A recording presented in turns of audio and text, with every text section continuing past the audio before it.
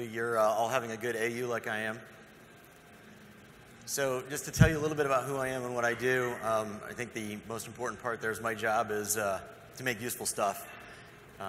This is the Victor wastebasket. We're a 106-year-old company. The first thing that we produced was that wastebasket in a wooden office environment where people used to throw cigarettes. They burned down. Imagine that. So we produced a metal wastebasket. Now we produce this.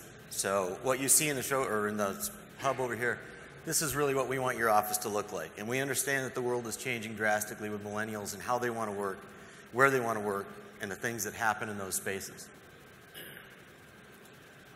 So understanding the problem for us is always the key.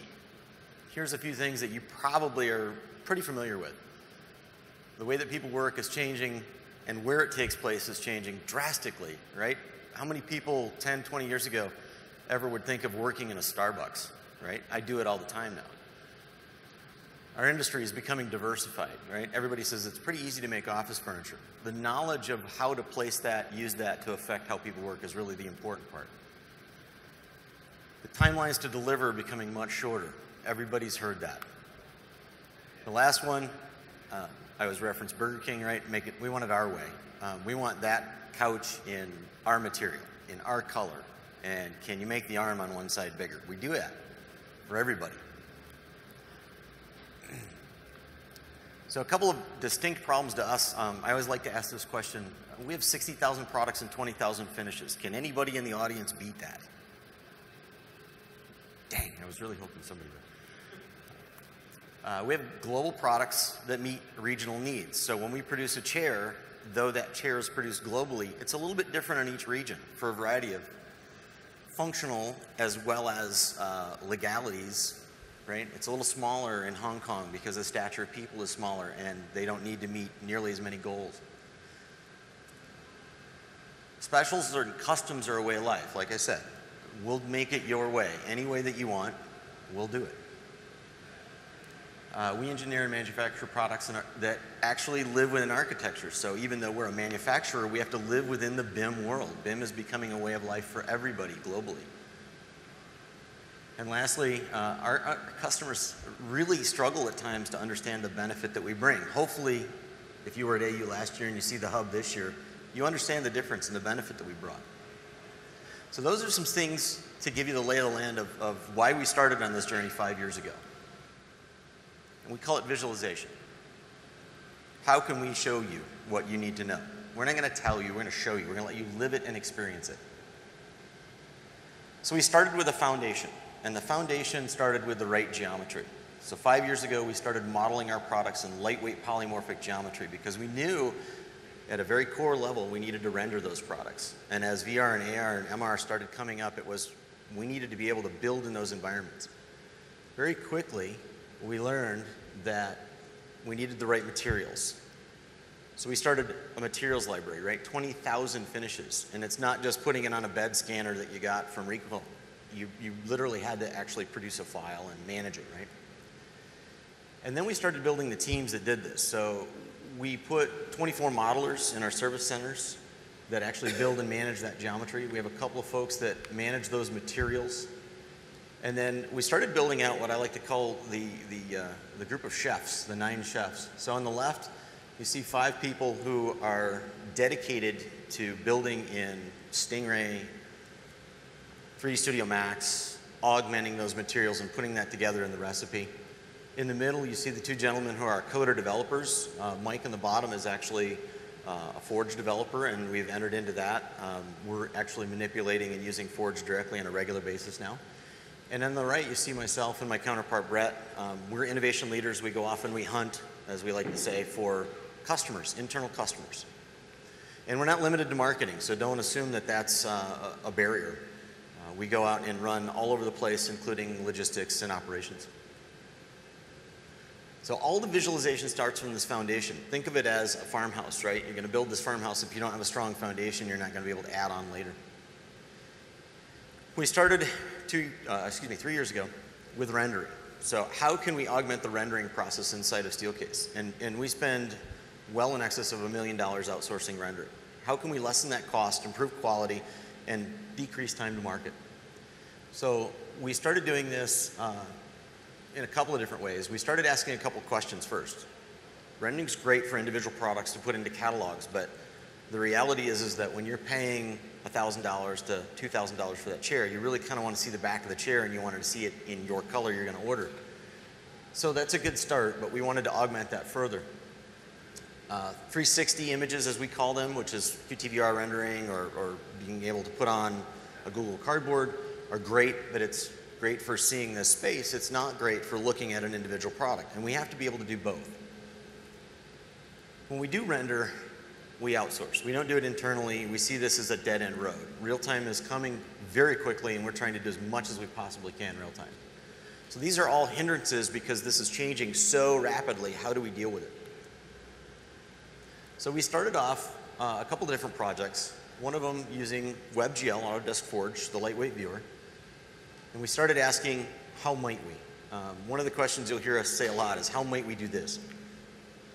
So we wanted to replace all static e-business images with WebGL content. I want to be able to show you your chair in your color in 3D on a web page. And we're doing that today, in mass. Wherever product is specified, we want to be able to see it there too, right? So the same thing that you see as a customer, I want my manufacturing person on the shop floor to be able to see that same thing. Yes, I got the right fabric on the right chair. Yes, I got the right color on the right chair. It drastically reduces our effort to train people in the factories.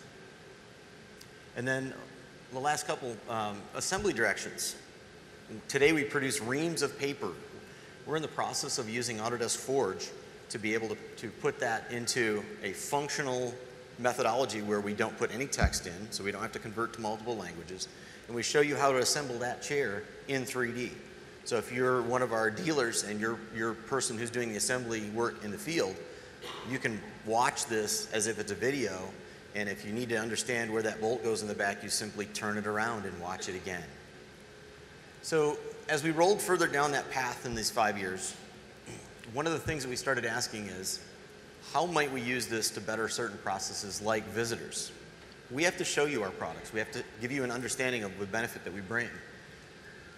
So how do we give you a tour without the problems that we have of intellectual property, security, augmentation, right? We make medical furniture. I can't take you into a hospital because of HEPA. We have this really big customer called the GOV and the DOD. I can't show you what we've done because of security. We also started asking, is it possible to start reducing travel? Can our CEO give you a tour of our Munich facility without having to go to Munich? We realized quickly that headsets didn't work. We tried it, it fell flat on its face. As soon as we do this, because we have a dozen people coming into tour that include an architect, a designer, a customer, a dealer, everybody wanders off and they don't talk. And they don't talk enough already about what they want in that space. So as we bring those folks together, we said, we have all these artificial barriers. How do we disintegrate those barriers? How do we blow them right out of the water? And we started talking to Autodesk about that. So we created what we call VOS, the virtual office space. 3 70-inch screen monitors running Stingray in the background. It is a very, very large video game, about 60 gigs worth of video game. I can take you on a tour. Not only can I take you on a tour, but I can take you on a tour of places you can't go into. And one of those is actually behind that wall where those holes in the wall are. It's called our Innovation Center, where all of our intellectual property gets created. We also sell innovation centers. How do I give you a tour of that? So let's see what it looks like to walk through VOS. So this is the showroom. Outside you see the space between our corporate headquarters and our showroom. And as we come around, here's the VOS unit, and that door you can't go through. I can, but you can't. So Brett's going to give us a tour, and we're standing in VOS, and this is exactly how we do it with our customers that come to visit us. We tell them, look at the holes in the wall. We're going to go to the other side of the wall. As we walk through the space, and we'll make a left-hand turn, this is exactly where you can't go. And we show you how the Innovation Center works.